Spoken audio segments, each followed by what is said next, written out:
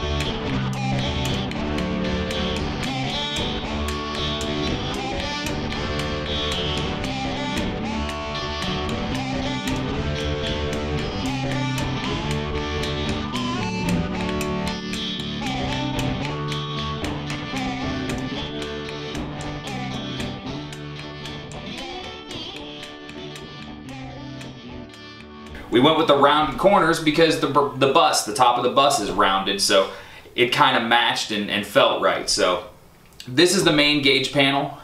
We eliminated a good portion of the gauges because we eliminated the factory heat system. We're actually relocating it. We didn't eliminate it completely, but we're not going to use it unless it's an absolute necessity.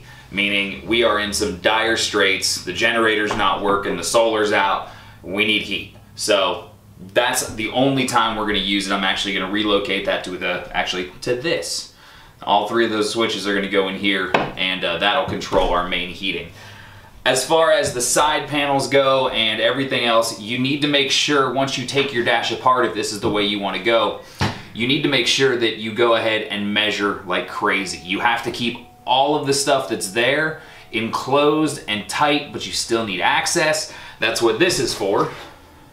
I still have to make a cut here. This is a little storage box, and you'll see that when we go in the bus, but this is going to be an access panel for all of the main wiring underneath the bus. As far as the big lights go, well, might need a new air pressure gauge.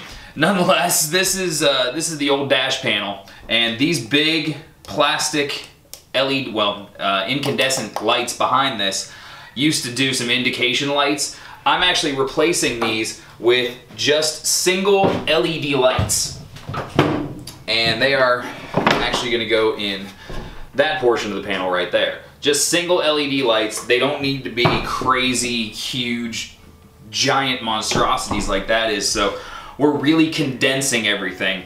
Some of the other things that were on the dash that we've moved, the door panel that opens and closes the door for the pneumatics. This is the engine start ignition, as well as the master switch. We've relocated these to the front apron, and you'll see where we located those when we go in again. As far as that goes, after you've put all of your elements together, you got your flat dash with the holes cut for your main gauge panel here and your speedometer panel here and a nice flat spot for your tablet. Once all that's done, you need to sand it all down. We've already sanded all this down. That's the back so it looks ugly. We've already sanded all this down, and we now have to take it into the bus and get ready to epoxy it, which means putting it all together as much as we can so that we get a good coat of epoxy on it. So let's go ahead and start grabbing this stuff, and I will meet you guys in the bus in just a second.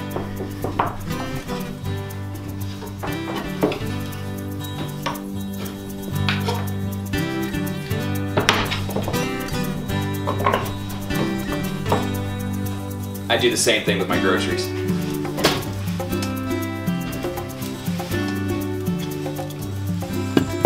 Well, so the dash is built. That was an interesting project as well. There was a lot of stuff that I had not done before, and the results were very pleasing. I like how everything is turning out. So next up, we get to talk about the epoxy, and we are very excited about the epoxy because it is a great product, and I'll talk about it more in part 3 of Paradise by the Dashboard Light. Meanwhile, stop by the Wanderlust Bus webpage, thewanderlustbus.com. Check out our Instagram. We're kind of active on it now. And check out our Facebook as well. Meantime, I got other things to do, things to read. I'll see you guys in part 3. It's Johnny. Thanks for stopping by.